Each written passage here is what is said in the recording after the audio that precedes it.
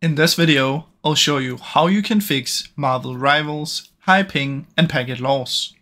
Now the first thing that I suggest you do is you come here and right click on Marvel Rivals and just simply go install files and then verify the game files. After that, go to browse, find the game right here, right click, properties, compatibility and activate these two.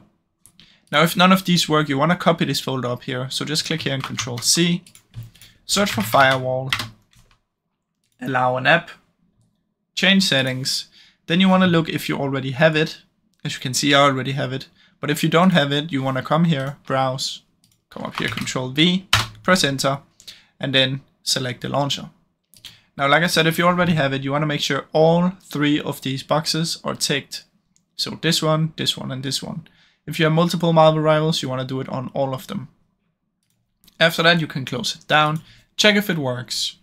If it's still not working, you want to search for View Network Connections, right click on your network connection and go to Properties, find version 4, Properties, use the following DNS and type 8888.8844. Press OK and see if this one works for you. If it still doesn't work, you can search for CMD, right click and run as an administrator. In here you want to type ipconfig space /flush DNS. Then type net sh space winsock space reset. After doing both of these, you want to come here and search for network reset. Reset now and this should restart your PC.